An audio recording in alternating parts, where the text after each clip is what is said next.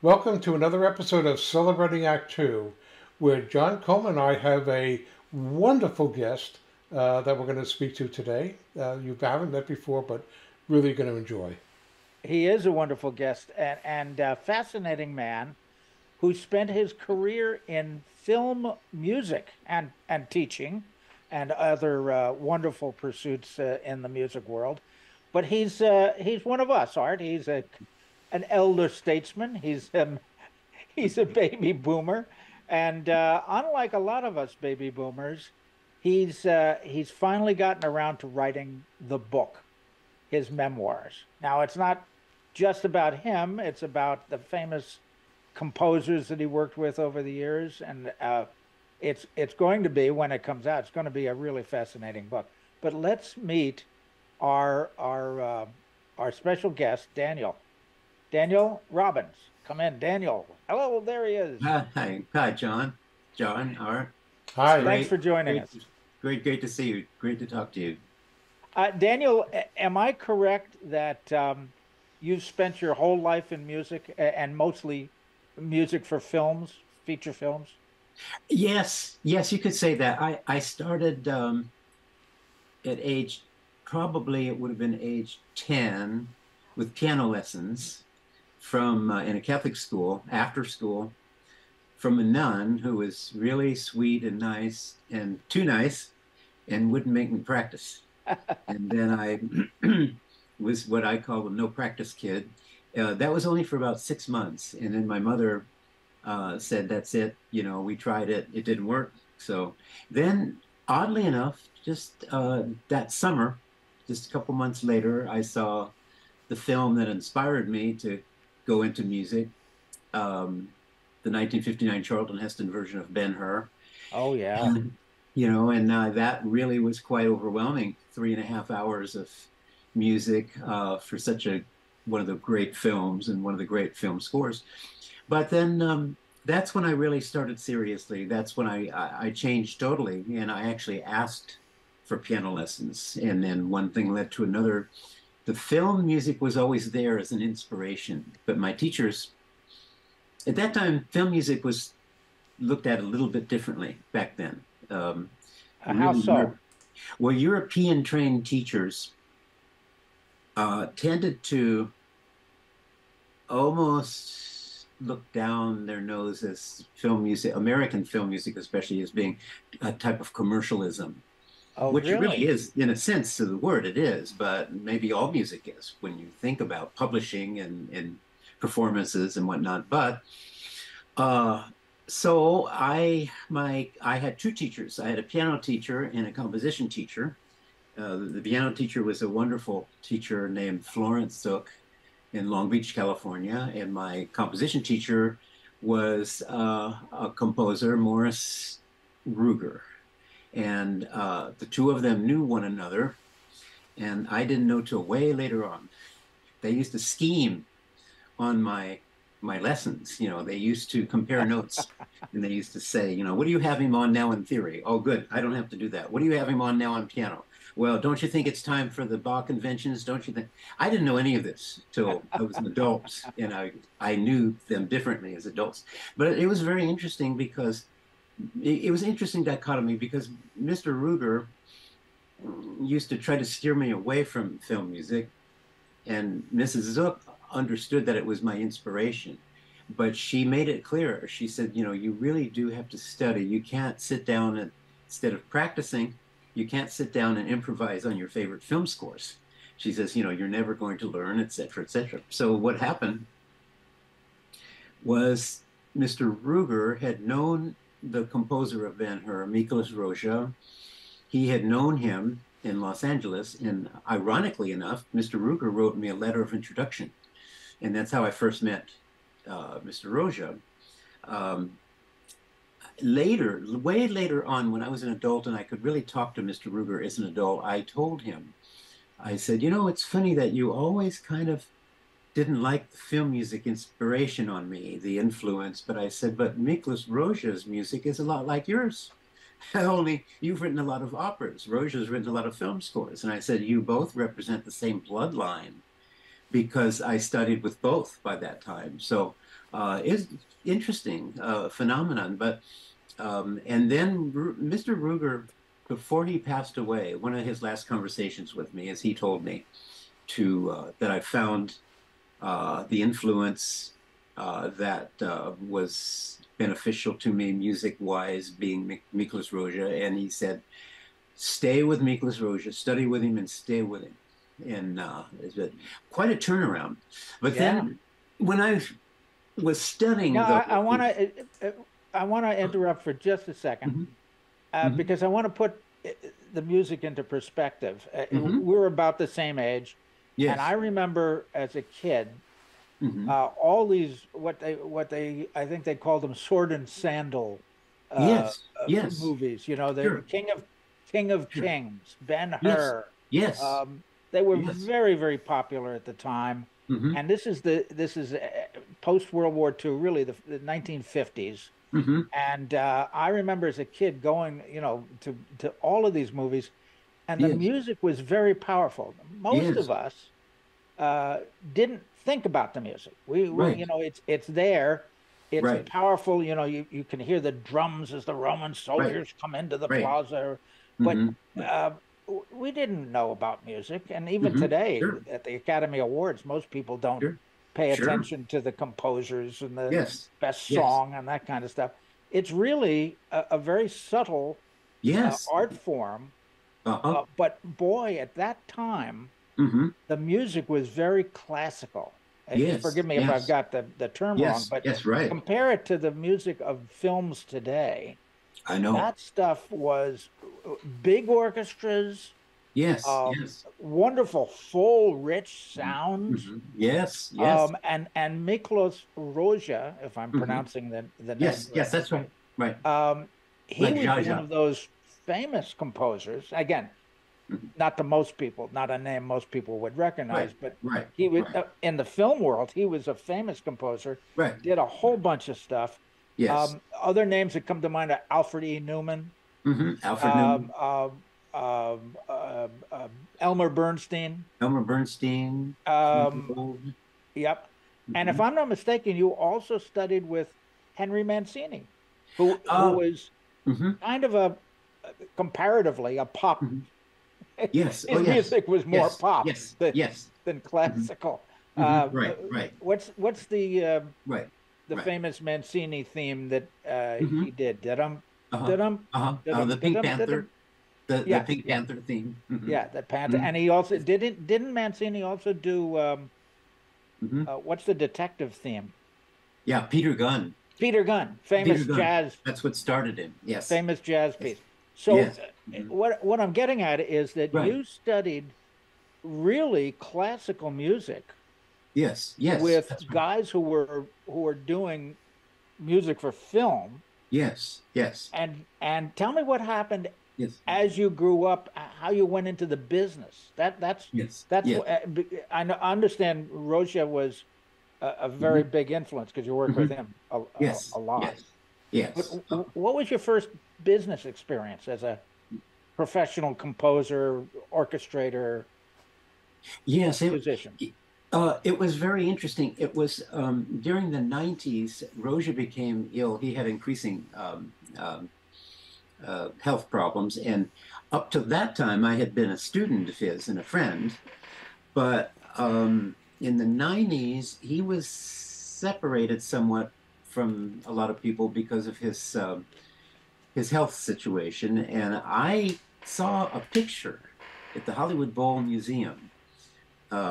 This was in the early 90s, and it was the conductor at that time, John Macheri, who was a friend of Rozsa's also. And it was a picture of Rozsa in a wheelchair, I think at a rehearsal of the Hollywood Bowl Symphony. And Rozsa, the inscription on the bottom of the photograph at the museum said that Rozsa had just said to John Macheri, quote unquote, "I think the industry has forgotten about me by now." And John Macheri said, "Oh, well, your fans have not forgotten about you or your music." That really moved me because I had not seen Rozsa probably for about 5 years because of his unavailability. So I knew that a producer and a journalist. He was a famous Hollywood film music journalist named Tony Thomas. I knew he was Rozsa's best friend at the time, and that he used to screen Rozsa's mail for him and used to take care of his business affairs. So I thought, you know, if I write to Tony Thomas and tell him that I've studied with Rozsa and everything, maybe I could get access to him again. And what I will do is, I know Tony Thomas will read the letter to Rozsa because he read his mail to him at that time. So, in a sense, killed two birds with one stone. So that's how I reconnected with Rozsa, and then it was for good. He used to visit. The name of my book, by the way, is Wednesdays with Rozsa, and Tony used to visit Rozsa on Wednesdays. So when the camaraderie was so great with the three of us, the first week that I joined them, they gave me permanent membership. So from then on, for the rest of Rozsa's days, all three of us visited him at his house every Wednesday, and that's how my work started. Because I have a question for you, because there's no, John and I have discussed this already. There's no doubt that as the book comes closer to be released, we're going to have you back to concentrate on that. But our real interest right now is the fact that you're a baby boomer. You've been a baby boomer for a while. You're not new at being a baby boomer, and you are writing the book. But you have a fascinating career, and I'd like to if you could quickly give us a review of the kind of things you've done for your teaching, your orchestration, maybe arranging and composing. Give us if you could, a view of the things you've done that have gotten you to this point. Right. Yes. Well, the first job that I had with the orchestration and the reconstruction of these film scores, and by the way, reconstruction as opposed to orchestration is the fact that when my job is some people would call it orchestrator of these film scores, but I call it reconstruction because I was putting back the orchestration that was originally outlined by the composer himself, by Rozsa and some other film composers. So I call myself a reconstructionist, but for all intents and purposes, you could say orchestrator, I guess. But anyway, the first job came when the Entrada CDs were going to do the complete recording of Rozsa's score from Ivanhoe. 1955, I think it was filmed, and they were going to re-record all of the music. That's what they do nowadays, by the way. They re-record the entire score, not just highlights, the way they used to on so-called soundtrack albums. But I mean, every fanfare, every lute piece, dinner music, it's all re-recorded. It has to be reconstructed. So that was my first. And the reason I got that was because the executive producer for Entrada CDs knew Tony Thomas. So he called Tony Thomas. He said, "We need somebody to put this Rozsa score back together. Do you know who can do it?" And there I was at what they say, the right place, the right time, with the right qualifications. Sure. Well, you had studied with Rozsa, you had worked with him, and you were, by this time, no spring chicken. You were an adult, teaching music, and of course, you were the perfect choice, and that led to more albums of film scores. That's what happened. They did a series of them. They did Ivanhoe, and then they did Julius Caesar, the one that was the mid-50s, starring Marlon Brando and those wonderful Shakespearean actors like James Mason.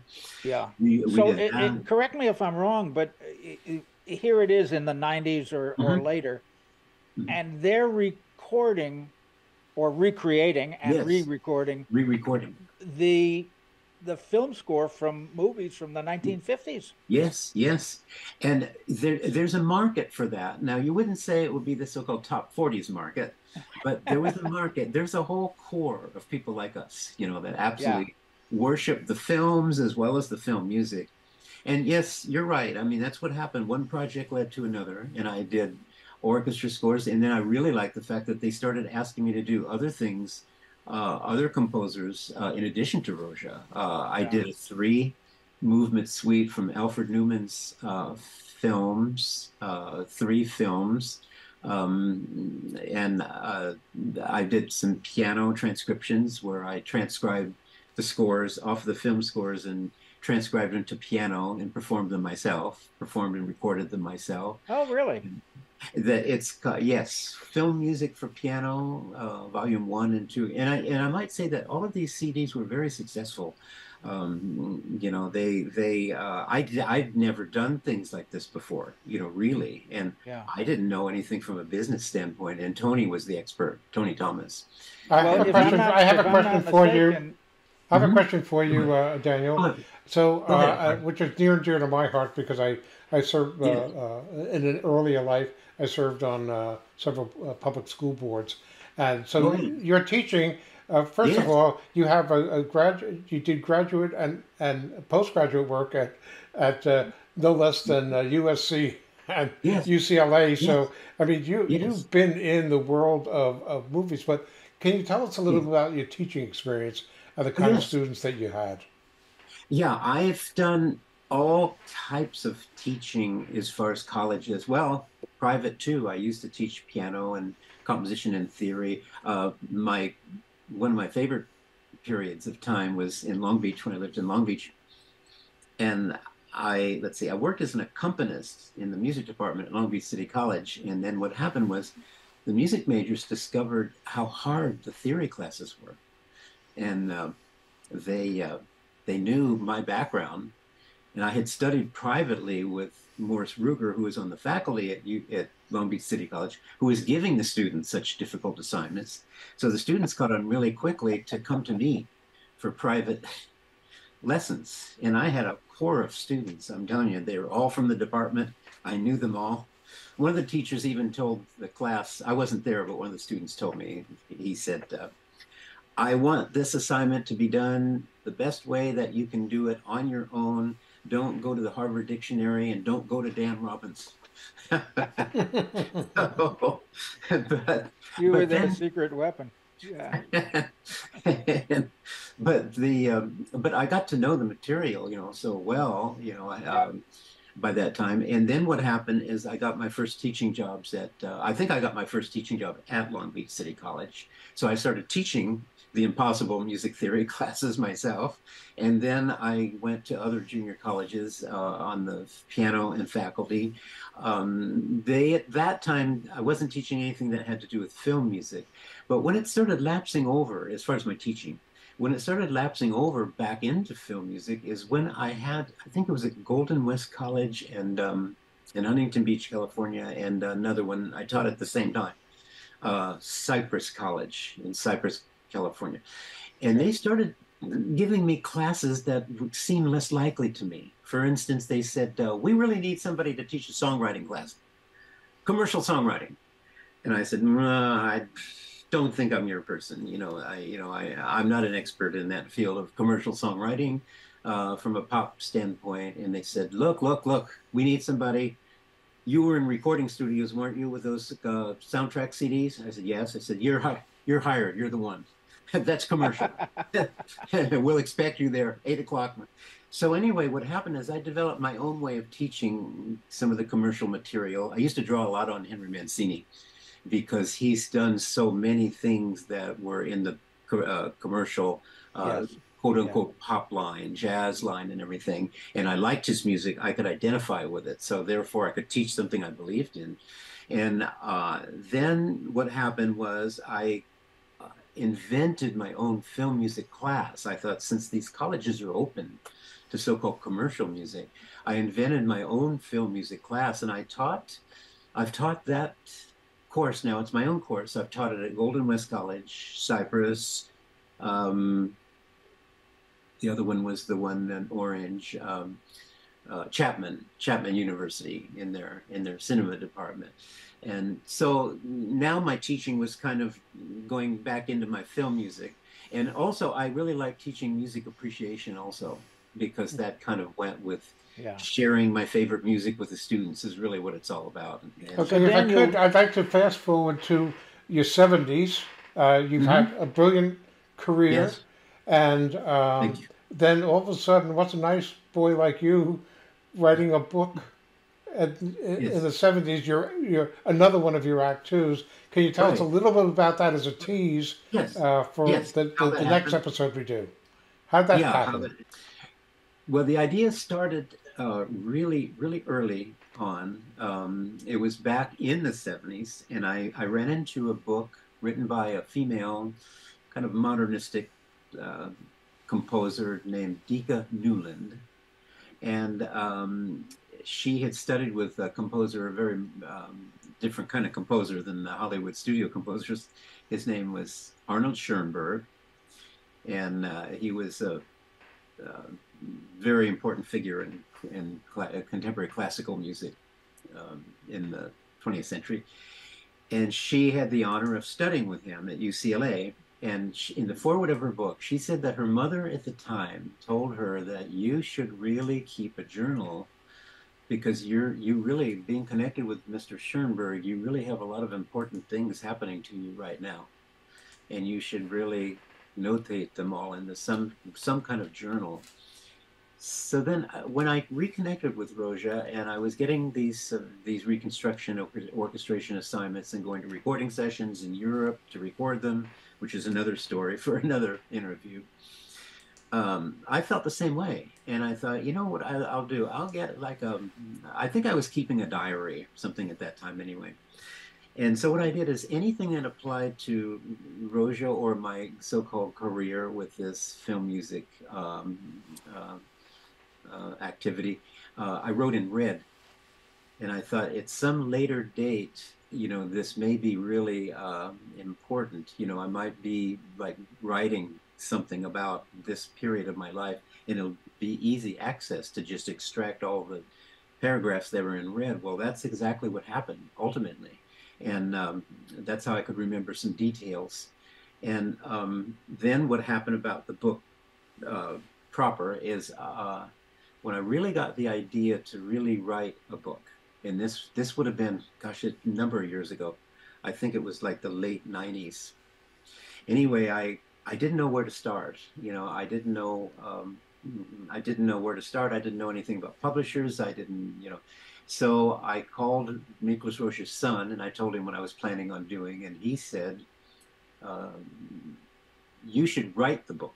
He said, "You shouldn't really even think about publishers at this point." He said, "The important thing is to write it."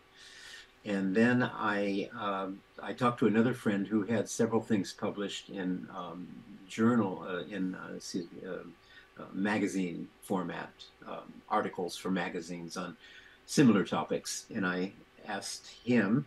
His name was Alan Hammer, uh, Les Hammer. I'm sorry, Les Hammer. He's written a lot of nostalgic articles for different journals and whatnot. And I asked him the same question. I said, what do you suggest about publishing? I don't really know how to begin. I don't know. And he said the same thing that Rozsa's son said. He said, write it first. He said, but he added a little important addendum. He said, what you should do is you should write your chapters of your book like articles, and then try to get them published as articles in a journal first. And he said, then when it's all together and you have all of these articles that were published, you could go to a publisher and you could say that the material has already been published. Do you want it as a book? So that now you're not a new kid on the block. So I did that. I started. That was in the late '90s, and that's how my book started. And I found a really amenable film music journal called Film Score Monthly. I knew the managing editor somewhat. Well, let's say he knew my work. He knew my CDs and whatnot. So he was very nice, and he said, "Whatever you write, we'll publish. Send it." So I all through the years, that's what I did. I wrote the article in no particular order. I just wrote the subject matter as it came up in my mind, and then now for the book. Now, when I really am submitting it for publication, I've reordered chapters and expanded on chapters, so it's not just only a collection of articles. So it hangs together as a book. But that's really the genesis of the book, really. So it you forgive me for drawing drawing a comparison to some of those old classic films like Yes, Ben-Hur, but yes, it was years in the making. yes, yes, yes. That's very Casts of true. thousands, years That's in the making. that's So very true. Yes. this is fascinating because you had a wonderful career, but you kept notes. Hmm. And as you interacted with these famous composers, including Miklos Rozsa, Hmm. I'm trying very hard to get his name correct. Oh, it's he always says it's Hungarian, and Zsa Gabor was Hungarian, and he said it's pronounced like Jaja because it's a Oh, ZSA. oh, So if okay. you forget, you can think of her. We can't forget her. Right. So here you are, and years later, and you're finally coming around to what is, as I understand it, is really your memoirs. I mean, it's about Yes. Rosia, but Yes. it's your memoirs. So this is almost a biography for you, an autobiography as well as a biography for. You know something, John. Permit me to say something very specific about that. You know something? What you're saying is very interesting because when I first started the book, I think I was doing it all wrong. I started the book like you're saying. I started the book like my memoirs. Okay. Well, the problem was it was too much my memoirs for the audience that I was aiming for because I all of a sudden realized my mistake. I thought, you know what I'm doing? I'm writing a lot of details about myself, and I thought, but the readers of this book, at least this particular book, are going to be reading it because of Roja. There's a lot of books like this. I've read a lot of books myself about composers where their apprentices and students, top students and friends and everything, have written about the composer. And they're, well, like Dika Newland's book, that's exactly what that was. Schoenberg Remembered. And everything in her book applied to Schoenberg. Now, it applied to her too, because it was Schoenberg from her perspective. So it had to be from her perspective, of course. But everything was about Schoenberg. And that's why I read the book, because I didn't know at that time, I didn't know who Dika Newland was. And I was interested in reading about Schoenberg. And I thought, this is the same situation. They're not going to be reading about Daniel Robbins, at least not at this point. Maybe someday, centuries from now, maybe I'll be revered enough to be, for people for it to be the other way around, where somebody's writing about me and people want to read about me. But I thought, it'll be hopefully interesting to them. But it'll be interesting from the main standpoint is about Roja, that's the audience that will be interested in a book like this. So I started all over. I had written 2 chapters already, and I thought, no, it's too much me. It's too much details about me that don't apply to Roja. Yeah, but I'm going to interrupt you here for a moment because we were fortunate enough to have you give us some samples of what are in the chapters. And in Yes, fact, even though it is yes, about Roja, the right, truth of the matter is that because you met him at such a young age and right. he so influenced your work, Yes, that yes, enough of you still comes through there that right. that's what began to make it super fascinating for John and I to want to speak Right, to you Oh, because that's you're good. a fascinating guy. And so happens that because you were so influenced by this amazing composer, that Hmm. the lives are sort of intertwined. He basically Yeah, gave you purpose for that's your right. life. So we're looking That's right. forward to when the book comes out, perhaps next year, yep. Right, whenever it right, does, and to speak to you again in more right. detail. But Oh, yeah. it's a wonderful story about a relationship that you have had with him over the years, Yeah. Yes, and yes, yeah. highlighting his work. But it's just a wonderful story, and we congratulate you for Mhm. Thank you. in your 70s publishing a Yeah. book. Yes, It's yes. wonderful, Thank you. It's It's about time. right? Yeah. Yes. Well, it's really interesting. No, I know what you mean, Art, what you're saying, because on the other hand, I realized too, I thought, this book has to be about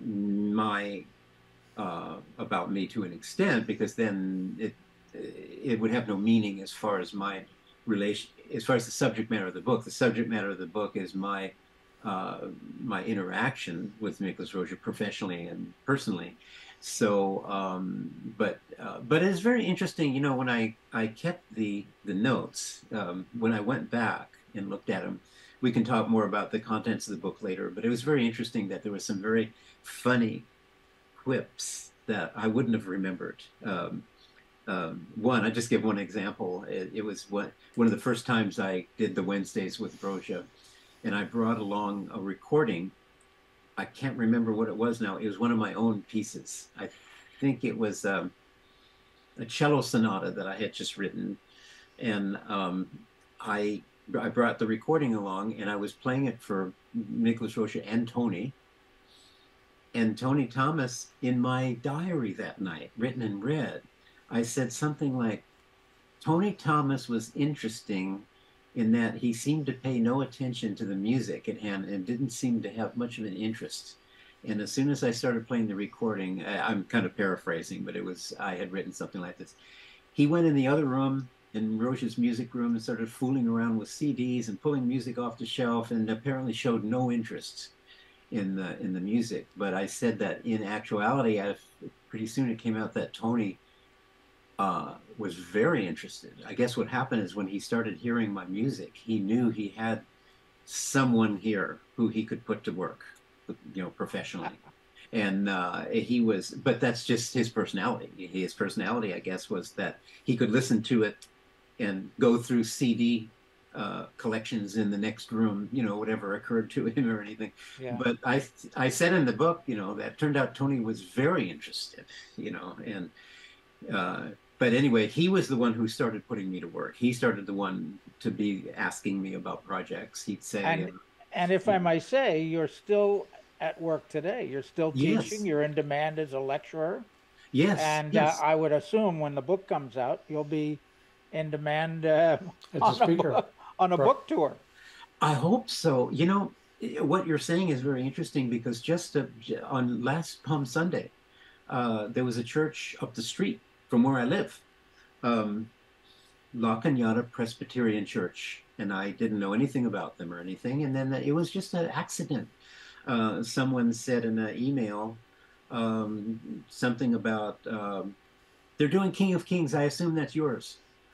And I thought, mine? And I thought, King of Kings, I put together what you call a choral suite of King of Kings right after Rozsa passed away. It was a commission from his son.